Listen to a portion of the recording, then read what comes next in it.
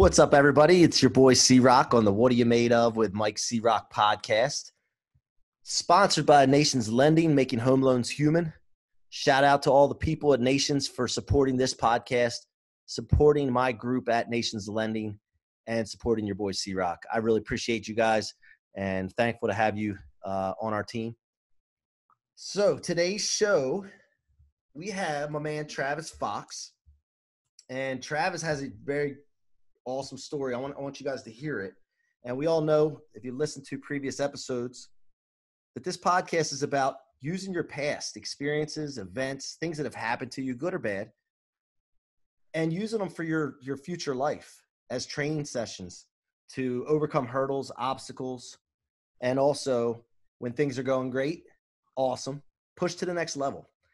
So Travis, over the last 28 years, has devoted his life to his passion, to helping people escape the imaginary walls they've placed before themselves by channeling his own past experiences and providing a loose format for pressing the pause button and reorganizing their lives around what really motivates them and in the end makes it all worth it.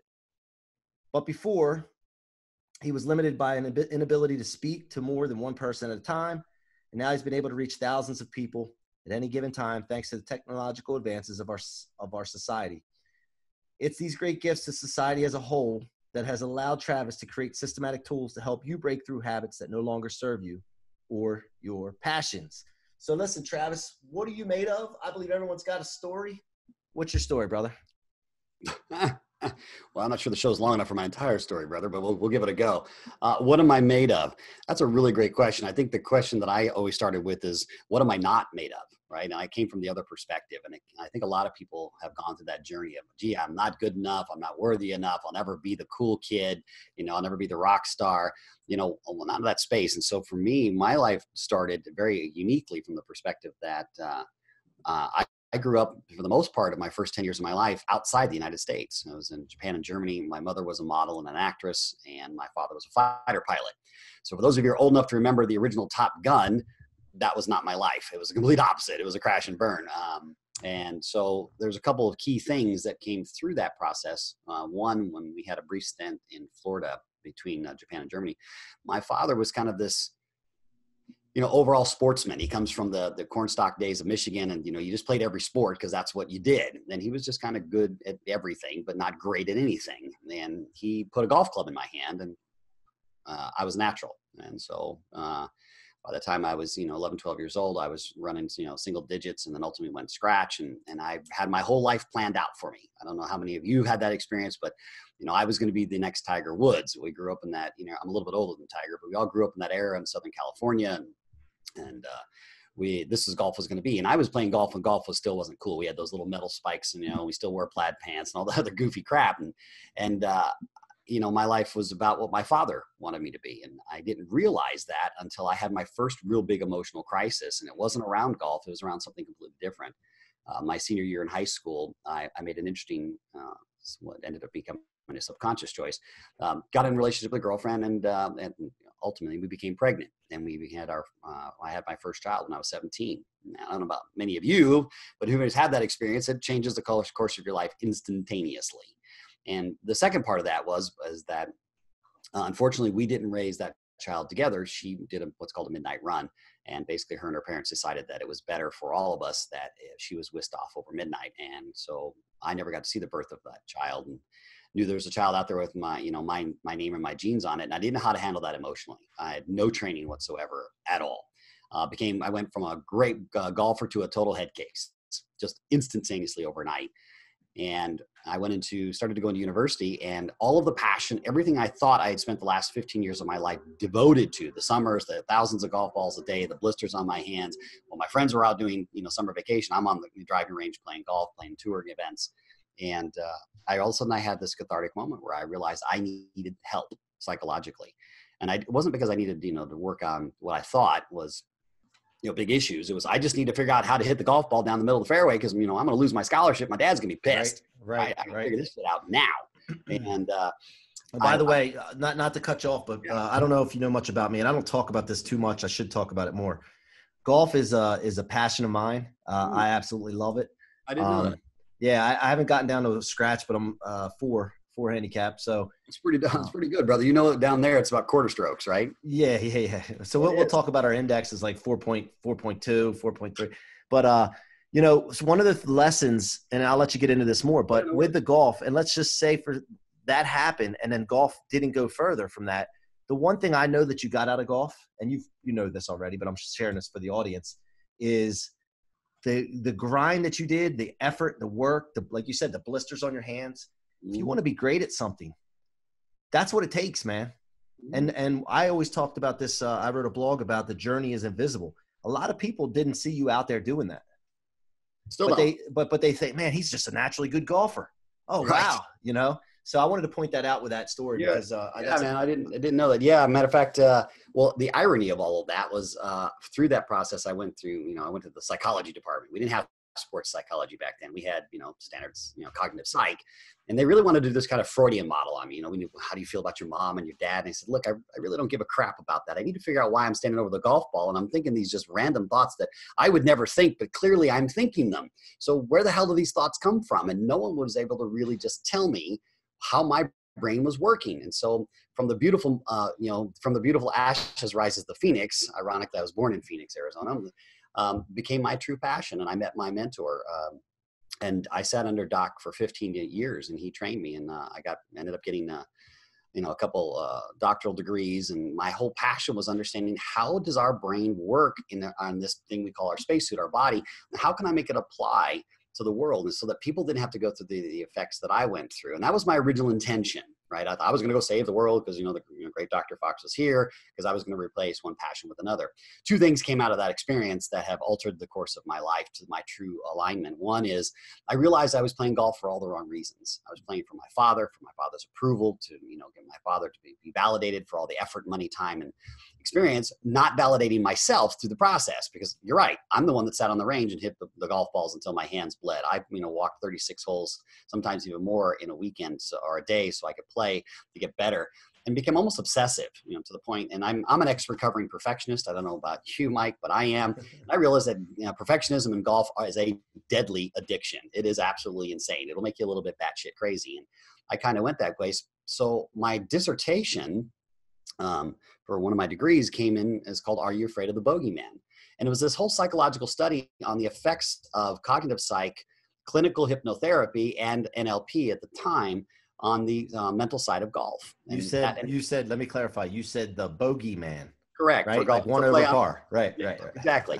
Because the bogeyman is, I always used to ask when I was on tour and I was coaching, and I've had the pleasure to coach, some very top end, high end names, work with them. And I was on there for 10 years and was with XM Radio and PGA Tour Golf Channel, all those things.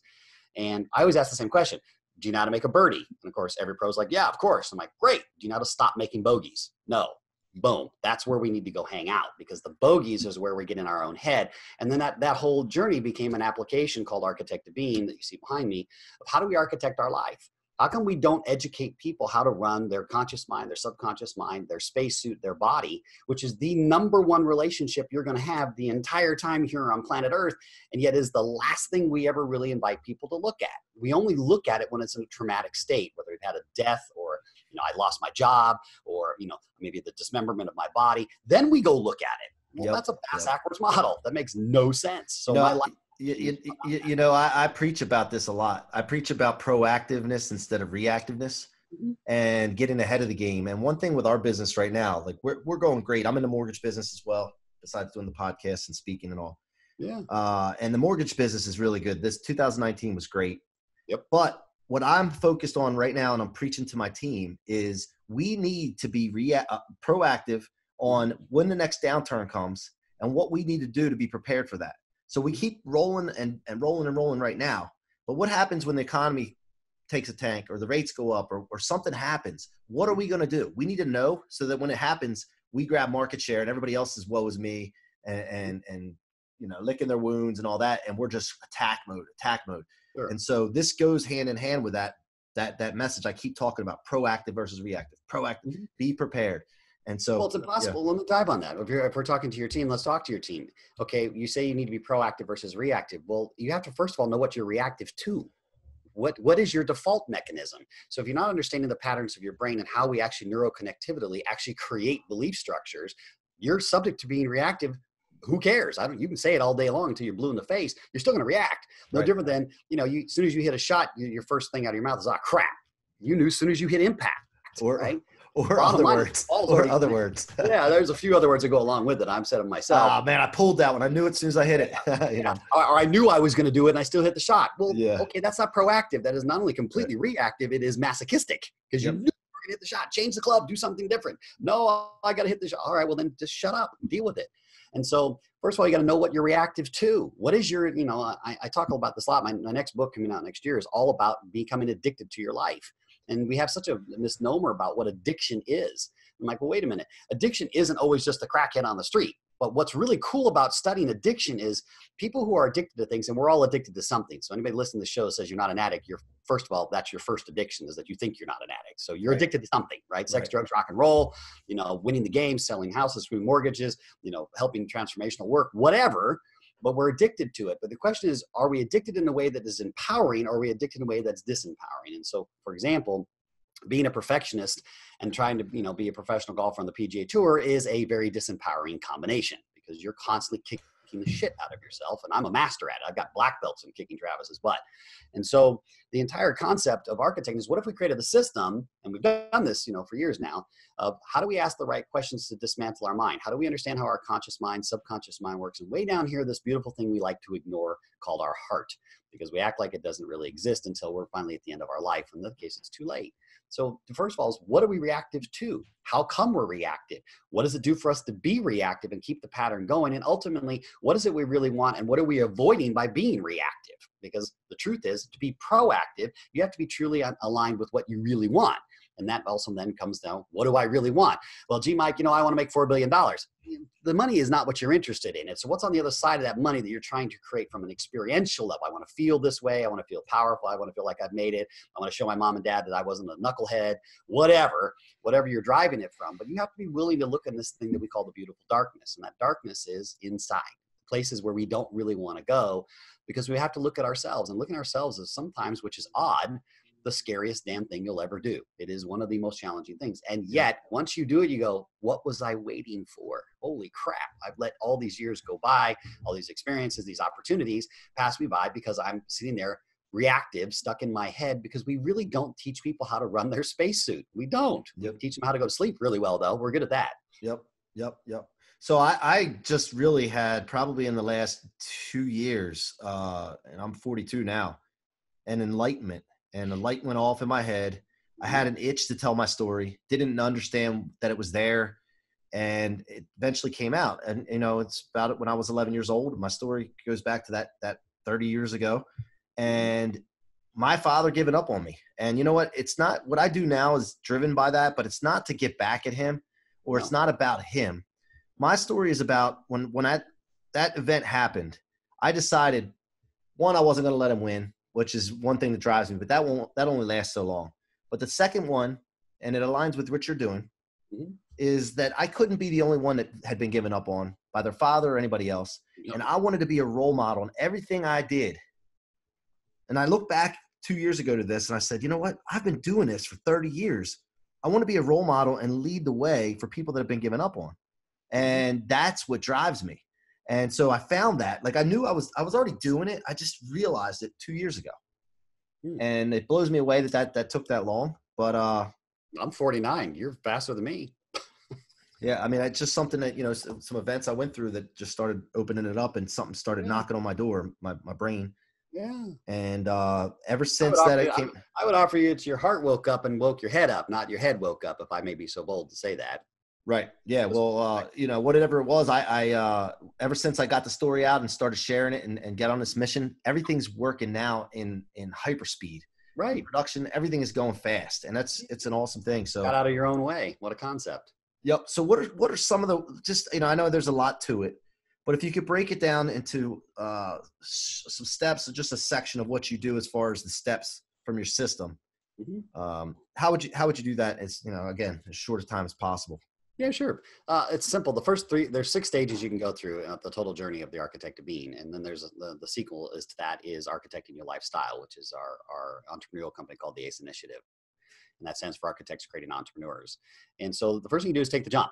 The jump is online. It's all recorded. It's 14 hours. It comes to you every day. And it actually walks you through with step-by-step things through a three-prong approach. One is the clinical approach, understanding actually what's going on here in this puppy called your brain, conscious, subconscious, and shadow subconscious, and understand it from a perspective that makes sense. It's fun. It's educational, but you get it. And you really understand what we're talking about as opposed to a bunch of isms. I am an anti-ism guy. I don't even let people, try to put me as a motivational speaker. And I'm like, I'm really not motivational. I'll invite you to transform yourself. That's up to you. But me, I don't like motivation because it wanes, and it's a constant drug you have to stay addicted to. I got to motivate. Well, when you're really in your passion and you're being passionate, you don't need to be motivated. It happens all by itself. Yep. 100%. So you start with the jump. And then you get the applicational part. What are those things you can do that day? And it shows you exactly how to do it, what to look for. How is your brain going to work so you can see what it's not doing and what it is doing, both reactionary and proactive using your language. And then ultimately the back part is, how do I apply that? How do I apply that to my relationship with myself, my relationship with my significant others, my business, my kids, whatever you need to apply it to. And then it goes you through the 14 days. And so you go through that process. And then from there, you can go to the AITs, which is the Architects in Training. That's a 14-week process. And then from there, if you're through it, well, you'll get invited to what's called Architecting Mastery. And that's 28 weeks of getting your ass kicked. You are going to learn how to architect at the deepest of levels and ultimately become an architect graduate. And then we help you launch your own brand, because everybody, like your passion, for example, you woke up to that. Through the architectural process, your passion will be reignited, and then we help you launch that brand into the world, because there's a reason that needed to be woken up in you, and you're the only person that can deliver that message for this time. So let's go. So it doesn't have to be about competition. It's about the cooperative model of you awakening up to who you are, because there is a purpose for you being here at this time. You may have forgotten it. You may have put yourself to sleep. You may have hypnotized yourself into believing that you're not anything but not being valid, but you are. I mean, as the great Gary Vaynerchuk likes to say, who's speaking at our next event, hey, the odds of you being born is 1 to 400 trillion, some ridiculous number, but you're here. So let's look at that. And then after that, then you can get invited to advanced postgraduate work. But those are the first big 3 steps, and you can just go through them. And the first 2 are online, and you have an architect advisor, one of my graduates that I personally trained, walks you through it, who have their own brands, who've done the same journey you have. And it doesn't matter. As long as you're pink on the inside and you're ready to wake yourself up, you can go through the architectural process and realize you are the architect of your life. And when you grab that, no different than yourself, well, life takes on a whole different experience, right? And it starts with this question. And there's 2 that I'll offer your audience. One is the noble truth, and every architect starts here, and that is acknowledging the fact that you're not getting off this planet alive, period. So start with that. And I know people go, well, yeah, I know that. Yeah, but you do everything you can to hypnotize yourself, distract yourself from that. Well, someday it's going to happen. That's a misnomer. You don't know that it's someday. And to approach your life that way is the ultimate disrespect to your journey, because you don't know that. That is your ego talking. And the 2, and this is a really powerful question, and maybe your team might want to address this when you guys do your calls, is if you only had 30 days left to live on this planet, would you be doing anything you're doing right now in your life across the board? And if any part of your answer is no, stop. And let's take a look at where you're reacting, and ultimately, what do you want to create?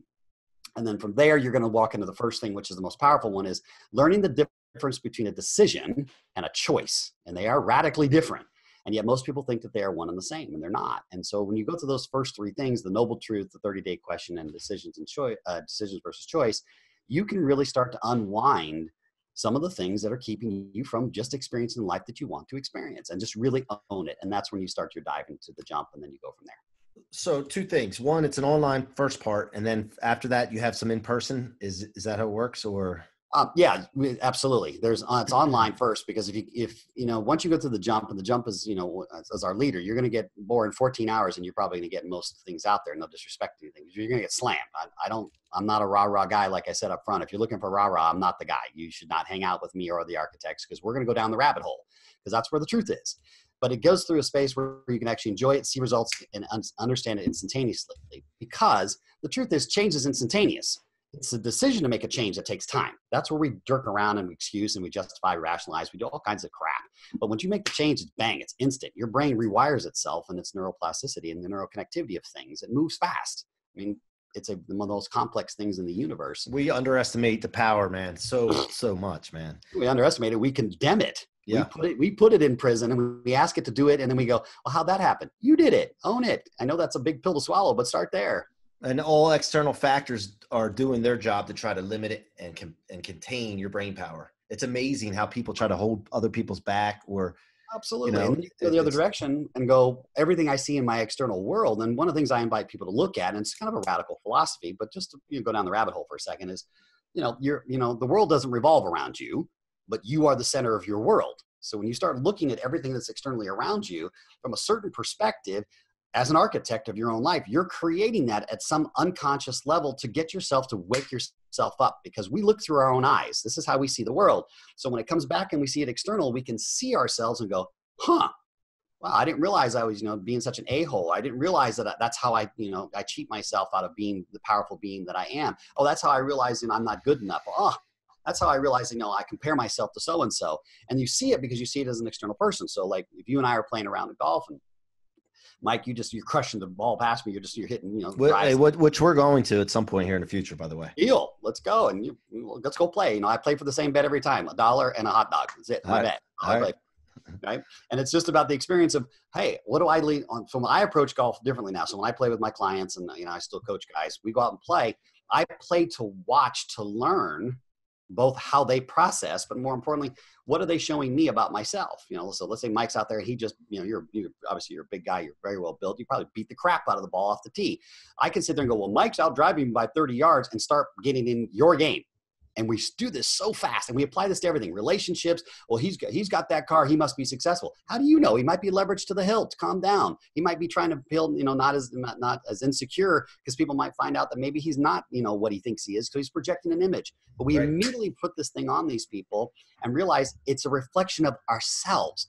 I don't feel good enough. So that's why I say he or she is better than me, or he or she is doing that, or so-and-so, or they must be cheating to get there. Yeah, you don't know that until you ask. And more importantly, how come we're so afraid to ask? Mike, how the hell are you hitting the drives 340 yards? I've been playing this game for 45 years myself. I played at the top levels.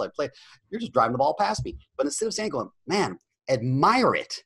Look at it and go, man, something about what Mike's doing at the top of his swing, the way his hand cocks down, the way he comes in and he snaps through the ball. Hey, Mike, would you mind showing that to me? I'd like to learn, and learn it from a space of, not that Mike's better than me, just Mike happens to have a technique that allows his ball to go 20 yards longer than mine. Doesn't mean I can't play well. I can still make birdies too, right? He's still got to putt the same way I do. But it's amazing how we immediately take ourselves out of the game. And yet I'm like, wait a minute.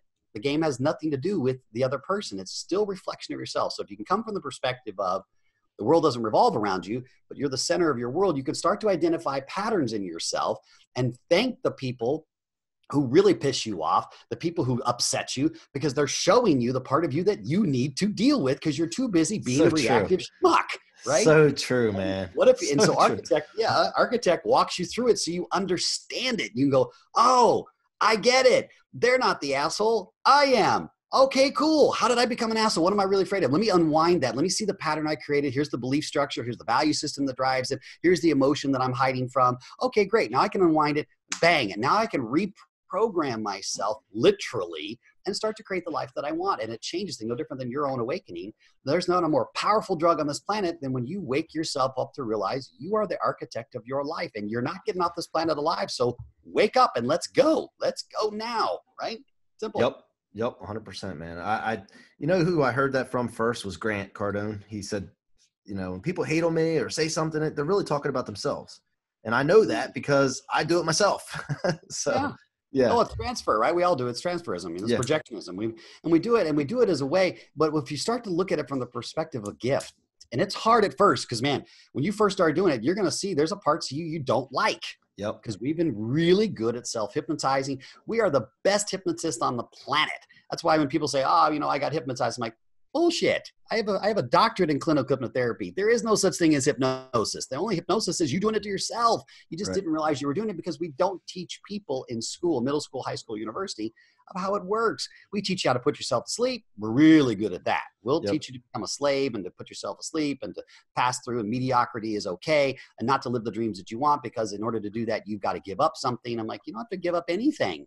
You have to give up being an a-hole perhaps, or give up your ego. Okay, but that isn't working for you anyway. So what are you really giving up? Let go. Because if you had 30 days left to live, I promise you, you'll instantly shift your value structure. So why not, to your credit, Stop being a reactive schmuck and be proactive and take an interest in your own life and become an addict to yourself. You can become addicted to it. And I don't mean obsessive, like, self-narcissism or become a self-centered schmuck. Become addicted to the passion that you have so long ago put away, when you exchange dreaming for doing, and when you exchange believing for hope, and when you exchange mediocrity for living the life that you really want to live, and own that truth. And it's going to suck when you do, but when you finally own it, as you said, you can open yourself up to another enlightenment, because there's a lot more out there than you could ever possibly imagine. Get out of your own way now. Yeah, I want to point something out that relates, and I've been talking about this as well, but when I come home from work and my kids are acting up, or they're talking disrespectfully back to me, or my wife, whatever the case is, talking whatever. One of the things I always do, and sometimes it takes me a little longer to do it. Sometimes I'm intermediate. Sometimes it might be like a couple days. Sure. I always start looking at myself in the mirror and say, what am I doing to cause that? Yeah. Taking 100% responsibility because of that reflection. Wonderful. And I really believe that it's 100% of the time it's a reflection of me. I don't think there's times where, and I look back, and so how can it not? A lot of people don't do that. A lot of people have marriages that are ruined, or parent-child relationships that are ruined because they don't do that. And they blame the other person. They don't take any responsibility in the action. And, that's one thing I want to point out from what you just said there. That's a huge, huge light bulb moment for a lot of people. Let's be honest. You don't have to be intelligent to be courageous. People think you have to be heroic to be a hero. It's heroic for you to do exactly what you're talking about. And Architect's all about that invitation. You are 100% responsible for every experience in your journey. And that is a big pill to swallow for a lot of people. Yeah, Travis, you don't know what happened when I was a child. Yeah, the hell you don't. I'm a survivor of molestation myself. So save that speech. My parents were divorced. I'm a product of a double divorce out of Hollywood and a fighter pilot. What's your excuse? Right. It's how you choose to understand. I'm not talking about, rah-rahism, because I'm not a fan of rah-rahism, because it always fades. I'm talking about truly looking and going, that experience taught me something. And I chose to create that experience, even though I wasn't consciously aware of it at the time. But deep down in places I don't want to talk about at cocktail parties, we call that spirit, heart, soul, chi, whatever your word you want to put it. We call it architect for simplicity. Your heart had you go through that experience so that you could someday look at it and go, shit, my purpose is about this now. And I had to go through that experience because I can't reflect, I can't invite, I can't teach, I can't heal from what I don't know experientially. Otherwise, It's all theory, right? Well, that's great. Theory's awesome. But theory really doesn't help people really relate, because there's an energetic sequence of, oh, hey, I know Mike's actually played golf. He's been through the journey. He understands it. I don't have to talk to you. I just know it. Because why? It's at that level. And so taking responsibility sounds like this ominous thing. Oh, I've got to take responsibility and become an adult. Being an adult sucks. All right, let's just cut the crap. And there's nothing cool about being an adult. There's something cool about being mature enough to go, you know what? I really want to create the life I want to create. And that starts with me taking ownership of my life, not from a perspective of anger or blame or this happened to me and therefore I'm going to do that, or I'm going to make the rights of the world. Is to go, time out. I want to create this journey because I'm really in this concept. And I invite people to look at this. If you've ever been to a theme park, whether, it's, Disneyland, Six Flags, whatever, I don't care, wherever it is in the world, you go to a theme park, you go there for one thing, to experience all different kinds of emotions, right? The fear of the roller coaster, the excitement, the spin, the food, the junk food, whatever, the games. And when you leave the theme park, you got to give your ticket back. You don't get back in. Life is exactly like a big theme park. It's not the 2 weeks of vacation a year that you get to go be who you are. It's the entire time you're here and you're on the vacation planet Earth. And the more you start approaching it from that perspective, you can start going, well, what ride do I really want to ride? And own that. And it's okay. And it's so un-okay for us to go, Mike, it was really important when I was 26 and 27 and I was Dr. Fox and I really thought I knew something. I was out to save the world because, no one saved me. Bullshit. But that sounded cool at 26 because that gave me the motivation that I needed to get up every day to do what I really didn't really want to do, which is to go, hey guys, I'm on this journey to wake myself up. I've designed this system. This is how I did it to wake me up. It may not work for you, but if it does, great. If it doesn't, there's other great teachers out there that are on the same journey. I want to have the greatest experience I have in my life. If you'd like to journey with me, this is the direction I'm going. And it changes things, no different than you're doing with the show, right? Hey, what are you made of? Are you willing to admit being a multi-billionaire might not be that important to you? It sounds cool, but the price you're going to pay to get there, as Tom Billieux always says, there's a price for it. Are you willing to pay for that price? Doesn't mean it's good or bad. Just what are you interested in? Or is surfing the world with a bunch of good, buddies and friends, is that the most important thing to you? And why are those not equal?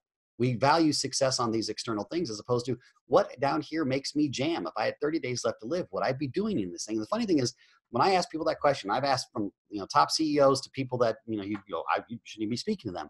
I always say the same thing. There's always no. I'm like, well, then what are you waiting for? What are you waiting for?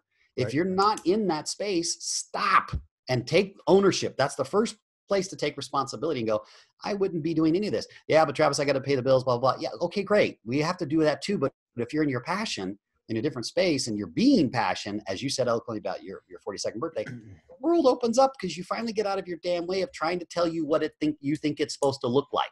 And since when did your brain become more intelligent than the entire universe? When that happens, I'd say your ego is completely out of control. You might want to check in on that. Right. So let me ask you, excuse me, what would you say to the listeners that are afraid to make the move or make the jump into looking into your program? And they say, that sounds great and everything. And then they go about their daily lives. What would you say to them to wake them up or to kind of push them off the edge and make them jump? Well, first thing is, if you're willing, the first question is, have you tried everything else? And if the answer is yes, okay, great. Did you get the results you were looking for? Well, I got some. Okay. So are you ready to take the jump into the space of stop using excuses of the past to do a new experience? We're so judgmental, called the infinite loop, where our brain only learns from the past. That's all it knows. It's just a big memory bank, right? And so when we say, well, I've done that before, that's true. But what you're doing is taking that experience and immediately throwing on an imaginary future that has not occurred yet and hasn't happened and said, well, that's what that experience is going to be. And you create this infinite loop where your past becomes your future and then your future becomes your past, and you keep repeating the pattern. And so the first question is, how come you're making your past experience your future one? That makes no sense. That is you saying, well, I've already got that experience, therefore every experience out there is the same. Okay. Well, then if that's the case, then take responsibility that your life is going to stay the exact same. The only thing that's going to change is the players and the environment for which you play. So the first thing I'd say is, what are you afraid of from your past that makes you not willing to jump? The second is, what are you afraid you might actually look at? Most of us aren't really afraid of the past. We're afraid of the future. We're afraid that we might find out, shit, there is another life that I really want. There's the things I really want to experience. And I'm afraid to tell my wife or my husband or my friends or my family, hey, Mike, this has been really cool. I love being the CEO for years and I love the lifestyle, but you know what? I'm out of here. I want to go play all the golf courses in South Africa for the next year. I'm out. And people go, you've lost your mind, Mike. What the hell are you doing? You don't understand. Yeah. You think you're crazy. You're crazy not to, because if you're not getting off this planet alive, what the hell are you waiting for? You don't get to save it up for a rainy day. This is not the 401k of life, right? This is, hey, bottom line is you're given the spacesuit back. So why not wring out every minute possible? If they say, the average person has 26,000 days of your life, do a count. So by my count, where I'm at, on my 49th birthday just happened a couple of months ago. And I've been analogizing with all my students in our community around the world. I said, hey guys, I'm on the back nine. I just made the turn. So I'm doing a re-eval. Made a double bogey there, made a couple bogeys, made a couple birdies. I'm right about par for the course. I don't want to be par. I want to be all out. So the back nine, I'm swinging for every freaking shot, full ass of committed, knowing the shot, changing caddies, changing a couple of clubs, changing it up from the perspective. And because I'm on my own journey as well, I'm playing for the legacy, right? Not for look how great Travis Fox is, but for the legacy of myself. So I can look back and go, man, every shot I took, I was in it all the way present. I hit that puppy as hard as I could. And once the ball was gone, then the results are the results. And then I'll adjust to the next shot. But being fully present, because if there's only 9 holes left, every shot becomes so important. And the walk between those shots, looking around, looking at the golf course, looking at the beauty, looking at great people like yourself and doing great shows and other teachers and hanging out and doing the experiences that matter most, because at the end of our life, people don't give a crap about how much money you made, how many houses you own and cars you did, how many people you slept with. You care about the experiences. And did you bring out all 26,000 days, or you were too much of a chicken shit to take responsibility and say, Mike, I'm leaving. I'm going to go play every golf course in South Africa. You want to jam with me? I'm going. If not, I'm going to go meet some people who want to do that because I want to experience this, and that's enough. Yep. And I've experienced it. I can tell you this. I've experienced it with some dreams or passions I've had, and then you hear the naysayers, you hear the little digs, people throw little digs at you. Oh, yeah. Because it's a reflection thing. They're thinking to themselves, well, I want to do something, but I'm not doing it. Why should he be able to do it? You know, so that's a great point. Or point, vice versa. when they're saying it to you, there's still that part of you that's still not owning that you're scared of it, or that you have self-doubt, or that you may, what if someone thinks I've lost my mind? Hey, what if I go, hey, Mike, you know what? I'm out of here. You know, I've decided I'm going to retire. I don't want to do this anymore. I'm going to go, you know, be a beach bum and sit in the middle of Costa Rica and drink coffee all day. You know, Travis was great. I had him on the show once, but that bro has lost his mind. He's flat out lost his marbles. It isn't Mike that's judging me. It's Travis that's still judging me. And Mike is giving me the honor of reflecting back the part of me inside myself that I'm too scared to go look at. Flip it, go the other way. Take responsibility for it. You are the center of your world. That's a big pill to swallow right out of the box, but it is the most powerful lesson that if you learn that, and if you could teach your kids this, parents, again, I'm a 3-time parent and a first-time grandfather. My most powerful lesson that I'm inviting my kids to is to learn to make decisions based on their guts, not on their head. Doesn't mean they don't use their intelligence, but it's their guts first, and then push it up into your mind and use the intelligence of your past and see where the alignment works to make quality decisions based on what your guts are telling you, not what everything else outside of you is telling you. That is the most powerful lesson that I've been teaching my kids. I don't know if that's the one for everybody else, but I invite parents to look at that. Look at it. Yeah, you know, here's my tactic I use. I don't know if this is something that aligns with what you talk about, but when I hear someone throw a little dig, hate, say something funky, or try to talk me out of something, I push harder. That's just, I have a trigger in my mind when somebody says something. I say, okay, that means I'm not pushing hard enough. And then I go. And it's worked so far. I'm going to continue to do it. And I'm trying to teach other people to do that now because it's worked for me. But if somebody says that, you're working too hard. Oh, man, I'm not working hard enough. What are you doing? My response is working too hard compared to what? Yeah, exactly. Why are you doing that podcast? Right? Why are you podcasting all the time? What is that? Oh, man, I'm not doing enough podcasts. These are the triggers that come. Right. And, you know, it's worked great for me. I'm going to continue to do it. You know, but you know, so. And you should, because as long as it's aligned with you, who gives a crap what everyone else thinks? You want to do podcast 24 hours a day? Bring it on, brother. What a library and legacy of teachings you're bringing.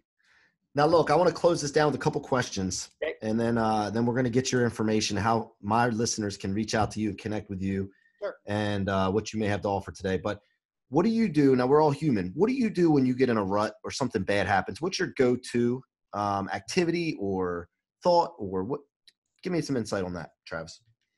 Yeah. So, well, I don't believe in ruts anymore. I used to believe in them. I believe ruts are a self-fulfilling prophecy of you not looking at what you really want. There's an alignment sequence that goes on. And again, that's an unwinding process. It's unwinding a pattern of the past so that you could either play the victim or play the martyr, or most importantly, keep yourself from being the truly dynamic person that you are. And ownership of that is probably the number one thing I deal with my private clients and the workshops we do is people are truly afraid to be happy, to be who the hell they really are and who they really want to be. It's not, they like the rut because the rut's predictable, it's definable, and they've done it enough times now that they kind of know how it goes, and there's some safety in that. I'm not saying I haven't done it myself, and there aren't times I like to feel sorry for myself because it's something I want to revisit to go, does this feel good?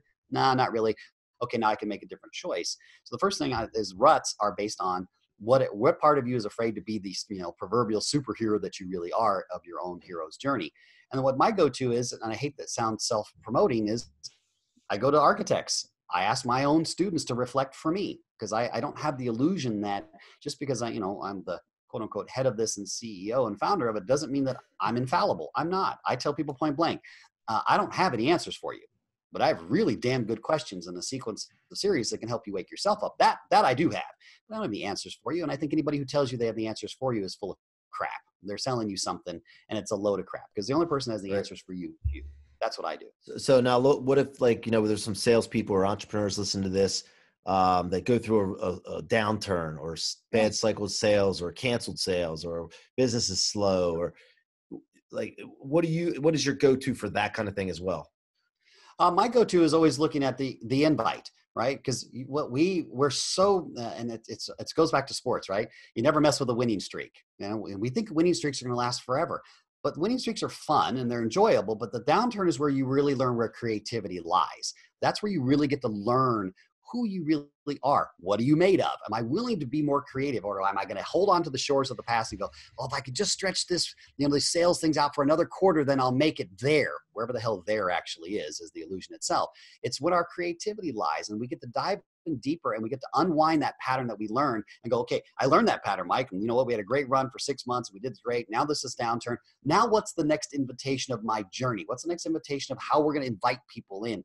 Because I believe sales is a transfer of enthusiasm. It's not buy my stuff, right? Nobody buys anything unless they want to, but it's because they understand the enthusiasm, the authenticity of the offer and the invitation. And that's because you're diving deeper into, what am I really passionate about what I'm inviting them to buy, or what am I selling? So I get to peel that layer off. That's the time at the valley, in the valleys where you learn and rest and get creative. And then you start the next journey, whatever that is. Hey, now we got a sales cycle. We're going to go into commercial real estate. Now we're going to go into multifamily unit, whatever you're going into. Or, hey, by the way, Mike, it's been a great run. I've learned so much. I want to shift into the mortgage business, or I want to shift into the title business. And well, I don't know it, but that starts that next journey. So it's taking that time to really look and go, what is the creativity? What's that next thing I can unwind? Or am I so busy holding on to the past because I'm afraid that it's going to end? And well, newsflash, it's going to.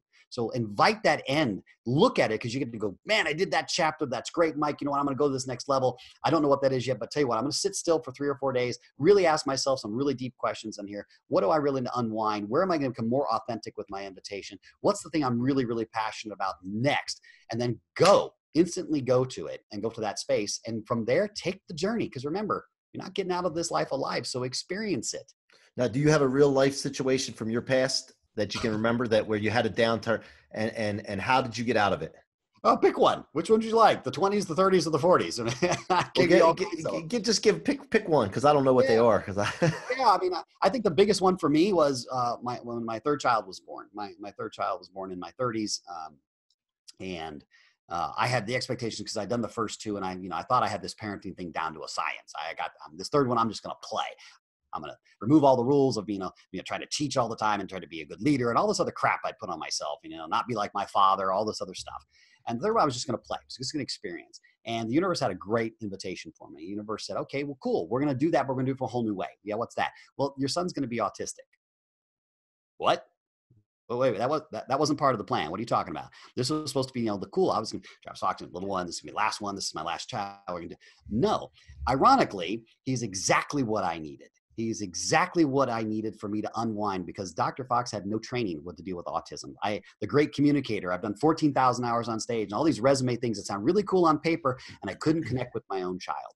It tore me apart. And so from that perspective, I got to really, no different than we just talked about a second ago, I got to unwind. What does it really mean to be a parent? What did the lessons I had to learn? That Dr. Fox was an illusion I created in my head, and that Travis was good enough.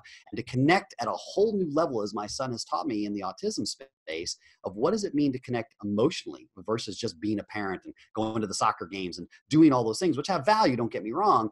But to sit there and have to wait 7 years to just play catch with my son for 5 minutes has taught me lessons of patience, taught me lessons of value, taught me lessons of what's really important in my life. And he has become the single greatest teacher that I've ever had in all of my journey, which is why I don't call myself Dr. Fox anymore, because Dr. Fox was a personality I created that sounded really cool after all of my training, so I could send some letters and validate myself, because I was still trying to make up for my dad saying, Dad, I don't want to be a PGA Tour golfer, because it's really, having done 10 years, they're not the happiest people on the planet. I'm not saying they all are, but they're not. There's a job too, 33 weeks out there on the grind, and this is not the passion of my heart. And so he's become that great teacher. So coming from that perspective has taught me so many things. And 20 years later, now I'm very blessed at who he is, because he has his own show on YouTube, and he edits own shows for other autistic kids that has now taken me to experiences I've never, been to Sesame Street. I've been to Kids 2 with Baby Einstein, and this whole process that of watching him just being his passion. And I'll end with a story that I think will give you perspective that has one been the greatest lessons I've ever learned. And I will tell you, he was 7 years old, and we were in Atlanta, Georgia. And there, the leaves fall in the fall back there. I live on the West Coast, so we don't really have fall. So it's like, oh, leaves. All right, let's go check this out. My 2 older kids jump in the leaves like all normal kids do, play, blah, blah, blah. Mm-hmm. Not him. So this one, he sits there and he stares at the pile of leaves. I'm like, hey, buddy, go jump in. He's like, no. He reaches down and he grabs these 2 leaves and he stares at them for feels like forever. It's probably maybe 15 seconds, but it felt like forever. Time kind of just stood still. And all of a sudden he starts just crushing these leaves, and he's staring at it, and he's crushing these leaves, and he's so present, Mike. He's so into it, and he's so blissful about the experience of the sound and the feel and the texture, because to him it's hypersensitive. And then literally being so excited about crushing leaves, I sat there and I watched him for a half hour, and I started bawling. I just absolutely cried my eyes out and said, I've never been that happy in my whole damn life about anything. That's And so this cool. kid, yeah. So the transition came from, I've been in my life, but I haven't really been present in a lot of my life. I've been so busy trying to help people and be Dr. Fox and the great speaker and the producer and the husband. All these titles are bullshit, and they're all valuable from a certain point of view, but really it was just me being everybody else what I thought I was supposed to be. He came along and said, well, Dad, have you ever just crushed leaves and been so excited about that experience? Because when you're dead, you don't get to do that. And he didn't say that, but he said it through his spirit and his energy. And I use that lesson that I learned from him literally 10 years ago to go, what part of your life are you missing? How come you're not so afraid to crush the leaves and just be happy enough about that? Are you so afraid to be happy about anything that misery becomes your happiness? And when you're in that space, it's time to unwind your life, get really clear about what you find out what the hell you're made of. That's awesome, man. That's awesome. Thank you very much, man, for that. I got to tell you, the podcast here, and before we started recording, I told you this is kind of like a one-way street. I feel like I get all the benefit here, and because this content is, first of all, it aligns with my show great. You're an awesome dude, and I appreciate all the content that you provided. But I get to keep this stuff. Yeah. I know I'm going to publish this stuff and put it out there for everyone, but I get to keep this stuff as a library, man, for some awesome stuff, man. And I'm just so thankful for you, man. Thank you. Thanks for being on the show. I mean, I'm grateful and I'm honored. And, I like the title of the show. That's why I said I agree to be on it. What are you made of? What a great question. And the only person that can answer that is the listener. Right. Right. You'll get guidance from us. You'll get guidance from Mike. He's bringing on all these amazing teachers, and I'm honored to be one of them. And just step back and go, what the hell am I made of? And when you step back and really look at that, hey man, you're just in a spacesuit. You're more than what you think you are. And are you willing to go beyond what you think you know and go beyond that space and experience life? Because again, if you only had 30 days left to live, would you be doing anything you're doing right now? And if the answer is no in any way, jump into your life right now as fast as you can. Because if you don't, you're going to wake up one day dead. And that's an undoable regret. So how can my audience reach out to you? I know on Instagram, you have a great Instagram account, Travis Fox 360. The number's 360, Travis Fox 360. Yep. But we're also going to put these in the show notes. But what's your website and so on? Website's easy. It's my name, travisfox.net. You'll see the jump right there. You can jump in. We have 3 levels of jump. You can jump in what's it's called the toe dipper. Someone who's just kind of scared, wants to just kind of see what it's about. And then it's the shallow end of the pool. And then of course, there's the deep end. You choose your level and your journey. It all explains it right there on the site. And you can go there. And then of course, the Travis Fox 360 is also on Twitter. It's also on Facebook as well. And you can always visit our YouTube channel, because it's Travis Fox Architect of Being. And just check it out, man. It's all out there. Just enjoy it, or reach out to one of the other architects. But that's how you find me. And more importantly, reach out to Mike. Mike knows how to find me. Guys, go support Travis. Great guy. And I'm backing him any way I possibly can help you, Travis. Just let me know. Appreciate you coming on today, man. And Happy New Year to you for 2020. And you guys have been listening to the What Are You Made Of with Mike C-Roc podcast. Guys, listen, remember, there's a book coming out, the What Are You Made Of book. I'm working hard on that, and I'm looking forward to getting my story out to millions and millions of people to inspire millions. And just be looking for that. Pre-sale will be up soon. And thank you to Nations Lending for sponsoring Home Loans Made Human. If you need a home loan, buying, selling, or refinancing, just reach out to your boy C-Roc. I have a fantastic team, and we'll be happy to help you out. So thank you for listening, and please subscribe to the podcast. Subscribe to us it's Mike C-Roc on YouTube, and follow me at Mikey C-Roc with no K, C-R-O-C on Instagram and Twitter. Thank you for listening. Thank you for being a part of the What Are You Made Of podcast. So that you don't miss future episodes, please rate and subscribe to the What Are You Made Of podcast on your favorite listening or viewing apps, and follow me on your favorite social media platforms. I would love to hear your stories and past experiences and engage with you further.